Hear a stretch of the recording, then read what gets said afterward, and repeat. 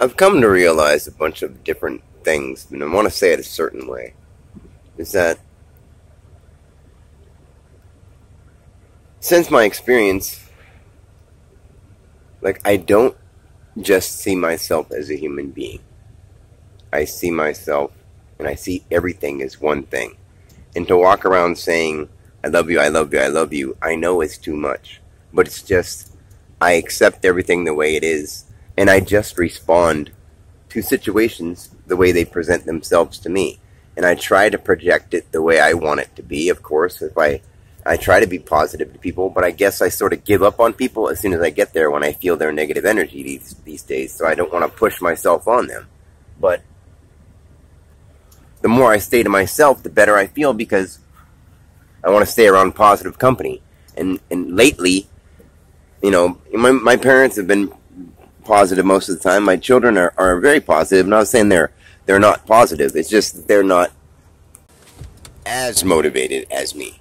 They're just, they don't have the desire to save the world, or, and I really do have the experience. I feel that I have witnessed what the greatness is that explains the universe. And that's a hard thing to explain, because, I see all these things in India of gurus who talk about, the universe, and they talk, and their speeches are beautiful. I love them. Actually, I want to go to India, but that's, I got to come up with the money to do that, and I have to find the ability to do that, and I will. I'm really planning on doing that very soon. But, that's not happening right away. So I see some of these things, and I get inspired by it, but I don't, take anything too deeply in. I'm not going to just become Hindu. I do feel bad when I eat meat, because I do realize that I've been them before, but I almost feel like I'm honoring them by eating them now. Because if I don't eat them, they're being wasted. But at the same time, I don't want to work towards eating a healthier diet, so I don't want to eat too much of it. But I respect it when I eat it. You know what I mean? It's like I understand the whole process of it, because I have been everything. That's the weirdest thing, is I felt the feeling that I've been everything. So therefore, I understand what it means that everything is one. Because you get that experience. And see, I've tried to look up what happened to me, and I find Kundalini experiences, and they say, you touch God, or, each religion says it's a certain thing, and each, cult says it's a certain thing, and each, every different person would have a different explanation of what happens to them, And I, of course, feel like mine was like this big, unique thing, and it was, because everyone has their big, unique thing.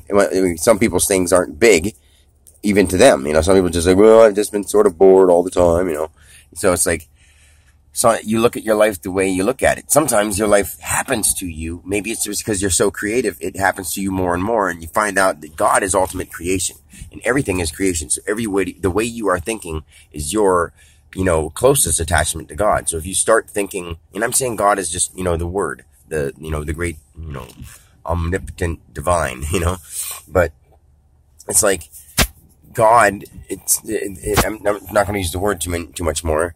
I'd say your attachment to that thing is your imagination, your creativity, what you're doing with your life. You could give back and try to make things better, or you could just coast through and do what you're doing all the time. So, with all that being said, I've been realizing that even though I've had these Kundalini experiences where my body lights up and I've left my body and I feel like I've been everything, that's still not even anything, because that's just my experience of it. Every person has their own. So, I want to share this with people, just as though many people want to share theirs with people. But I look around me and I see that a lot of people, especially my age and like within 10 years down and most of the years above my age, have lost the drive to, excel. I'm not saying everybody, because I see a lot of people that have drive and they haven't lost their passion for what they're doing.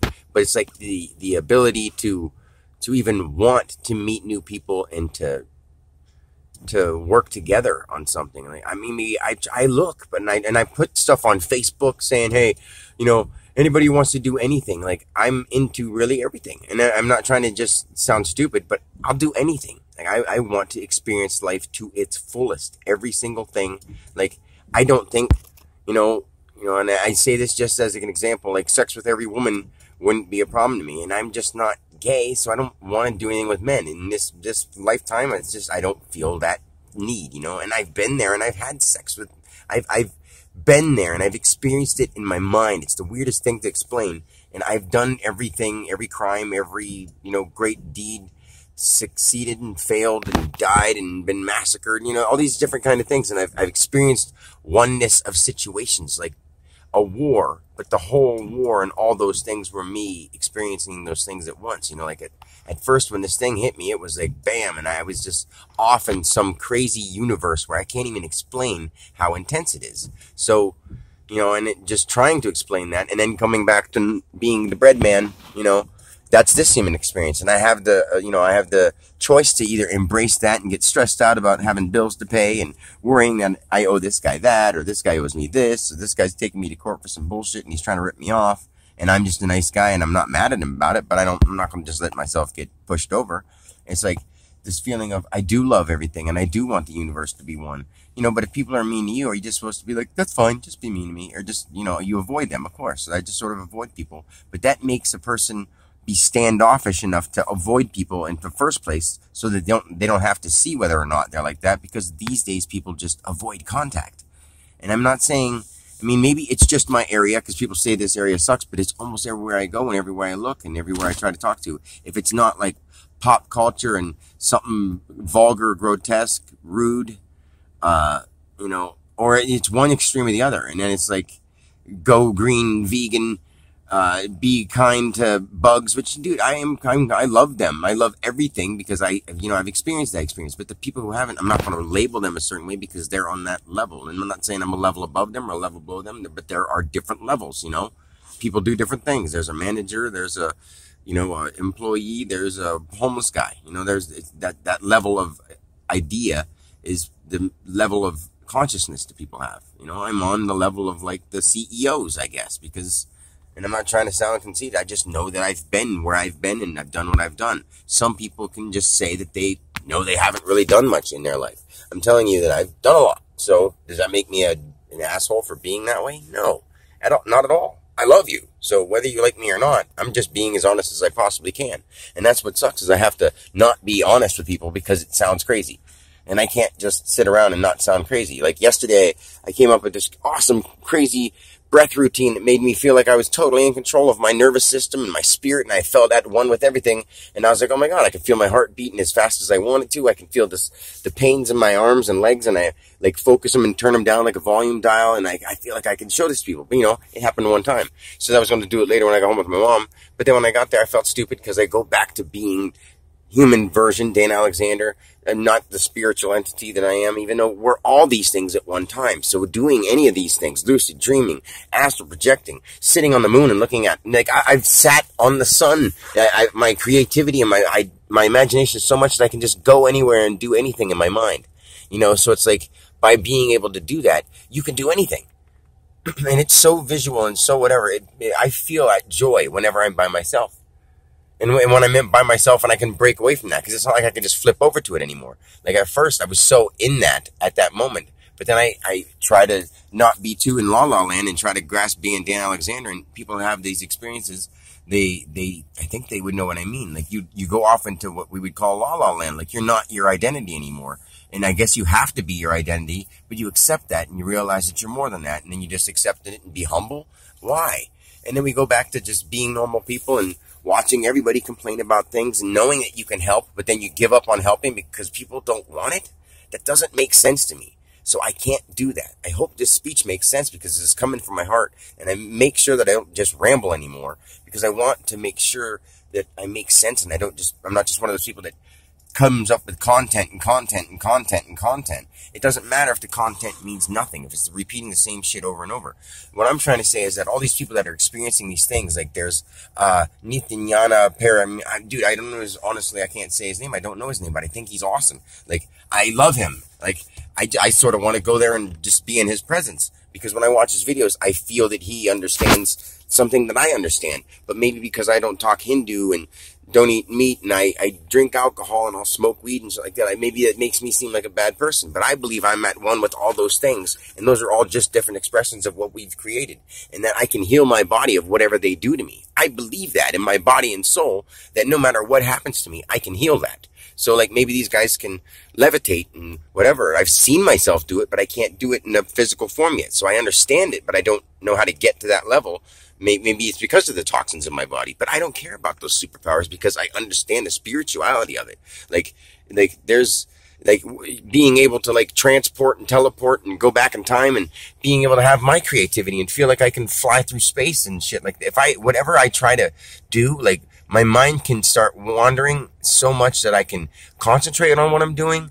But then while I'm concentrating on the certain details, like the random details just produce themselves. Like I'm the main character in the movie, and everything is just moving around without me. Just like you're living in your conscious day right now, you go to a different place and the things around you are just happening, but it's all in your mind. But that's what makes you realize that the world is itself is an illusion, because it's you doing your own thing, thinking that you're living your life and these things are going on for you. But the only person that you're affecting by your actions are you. Not even your family, not even your friends. You know, they see you for the time they see you, and after that, they're off in their own la-la land. They just don't call it that because they're playing their human role only. We have so many roles. Like I was saying that I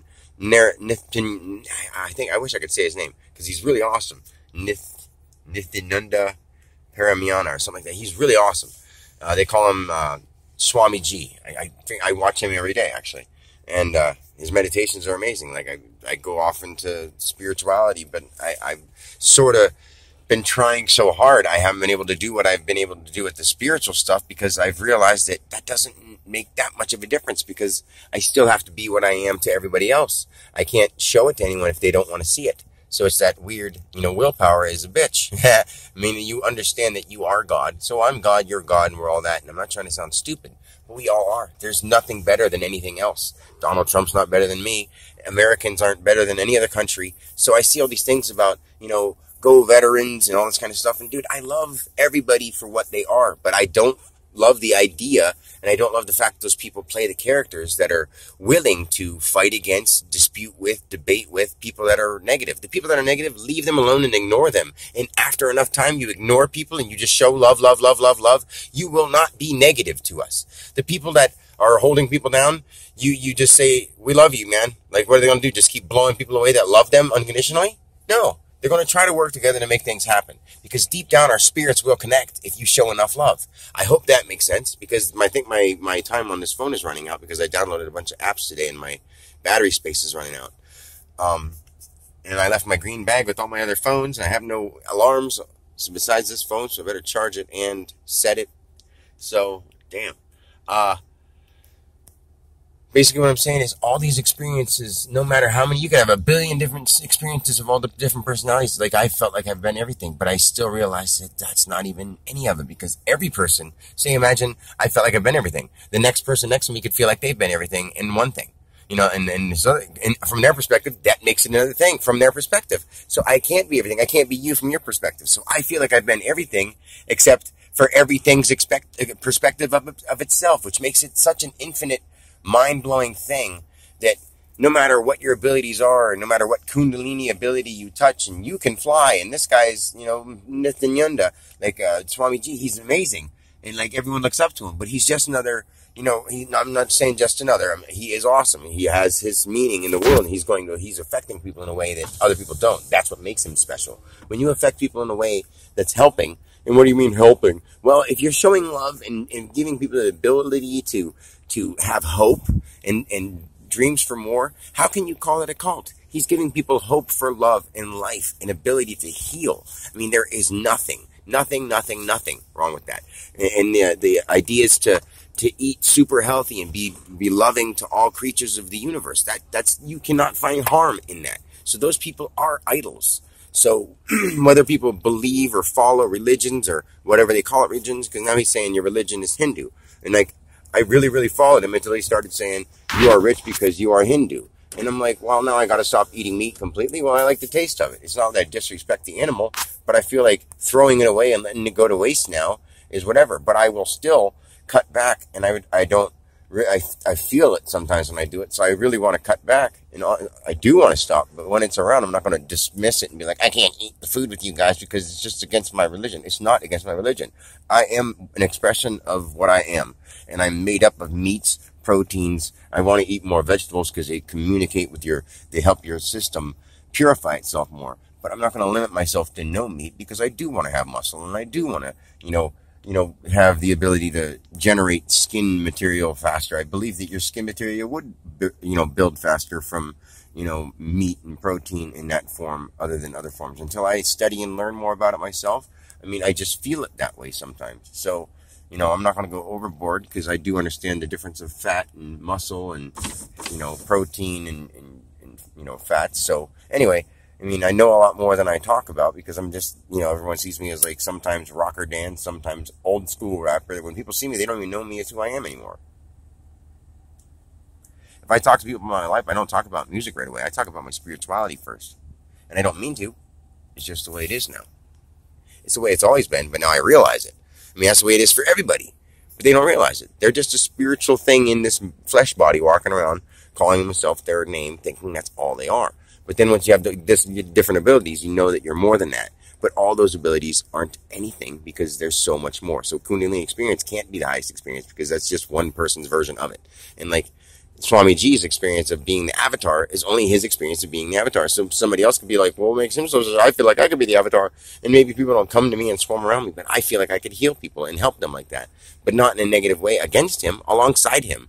But then I feel like, who am I to say that I should be that worthy? Everybody should be that worthy. Everybody should be idolized like him. And turn around and love yourself as much as you love your idols. I love myself as much as I love him.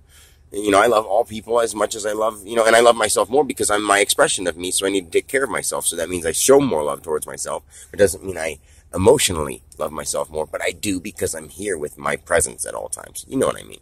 So that makes sense. Anyway, I only have a little bit of time and I don't want it to cut off, so I love you guys, and I think somehow I'm going to find a way to put this out because this is an important one. I really like it. And I may have rambled at times, but maybe I'll edit it just so it, for the ability of people who don't want to sit and listen to something when the ramble's in it. So anyway, love you. Peace. Dan Alexander and all those other things. I'm one with all and you are one with me. If you understand what I'm saying, holla holla. Yeah. Just playing around. Peace.